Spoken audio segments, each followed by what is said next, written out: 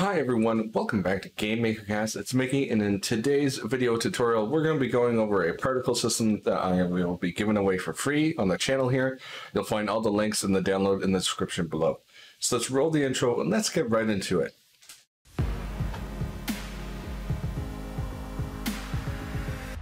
When we download the particle system and import it into our project, you can see that we have a whole bunch of different particle systems: circle, diamond, line, point, and rectangle. These just refer to the mask or the emitter that's going to be used. We have a main particle system that we'll be using in order to find these particles, but let's take a look at that down the road. If we load up a room here, this is an empty room, and you can see that if we just take one of our particle systems, actually let's take a couple, and we put them in our room and we hit F5, we should automatically have some particles running in our room. Now, if we wanted to change this circular particle to be something like a fire, we can just click on variables, and this will change any of the variables for this particular object here. So you can see that we have name, depth, additive. There's a whole bunch of different variables in here. But let's quickly go through and try and create a fire.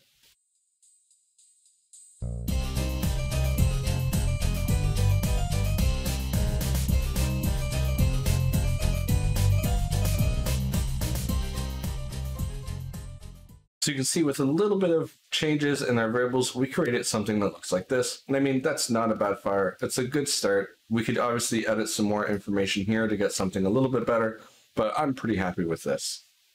Okay, so the next thing we want to do is take a look at the different things that we can do here.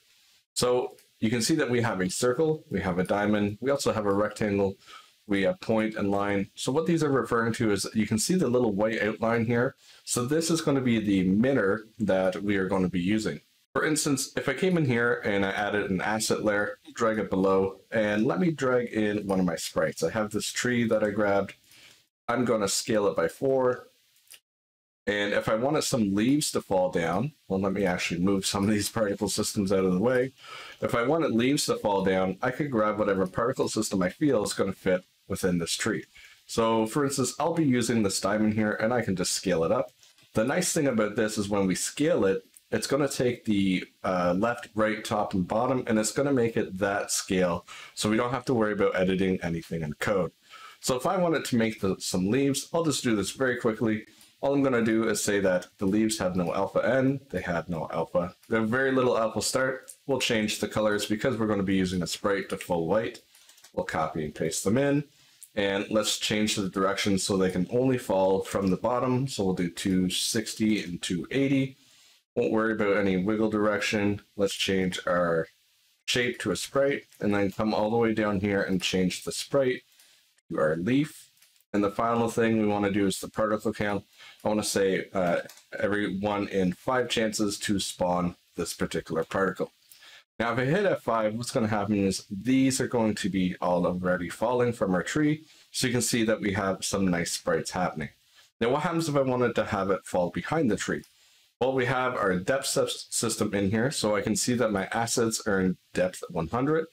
Instances are depth 0. So all I have to do is change this to a higher depth than my tree. So let's change it to 101. And when I hit F5, my leaves are going to be falling behind the tree. So you can see we have some leaves happening there. All right, so now we have some sprite particles. We also have a fire. What if I wanted to control something when I press a button? So pretend this is a button, and we want to have this particle system that is going to sit right above it. We want to have this particle system trigger whenever we click this button. Well, the first thing I'm going to do is I'm going to go to variables here, and I'm going to give this particular particle system a name. I'll just call it PS_button. I'm just going to make sure I copy that. And I'm going to change how many pixels get created, or sorry, how many particles get created, just so we can see when we trigger it. Final thing I need to do is I need to tell it not to stream the particles because we're going to be using a burst. So if I open up this particular object and I say edit objects, you can see that we have a left press and we have no code in there. What I need to do is I need to find this particular particle system that's sitting above my button. Well, remember we gave it a name, so we could just store that in an instance. We could say instance equals PS_find, and then we give it the instance name. And this is a script that comes with the plugin. So this script will go and it will find all of the objects for the particle system, then test the name based on what we gave. If it finds it, it will return the correct instance. Otherwise, it will return no one. So with this little bit of information, what we could do is we could check to see if instance does not equal no one. So that means that we found our particle system that we're looking for. And then we could say with that particular particle system, all we want to do is burst. So now if I hit F5, you can see that we will have our leaves happening, we'll have our fire. And when I click this button, we have our burst particles. Okay, so the final thing that we want to do in this little example here, and I'm going to drag in this guy here. So this guy, he's a pretty simple object. If we look at the object itself and we go to edit sprite, you can see that we have 2 frames. We have our normal frame and then a shot frame.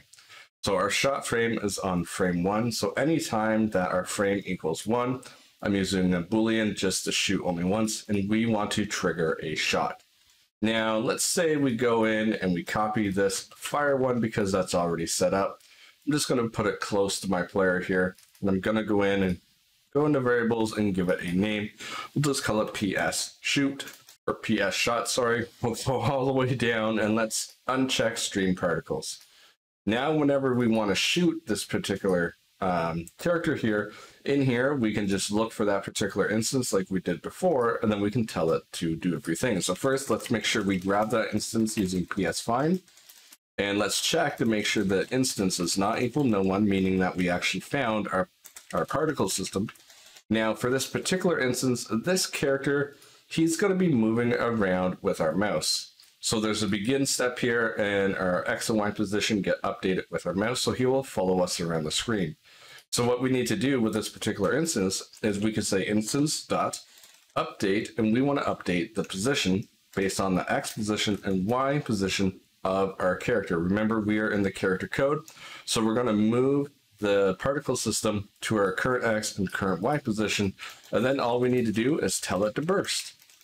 So if I hit F5, we should see the guy moving around with our mouse, and we are actually creating one particle here, but you can see that it is updating correctly. So if I go back to my room and I'm like, oh man, that didn't really work out, I can just go to my particle systems, go to variables, and I can make the changes here.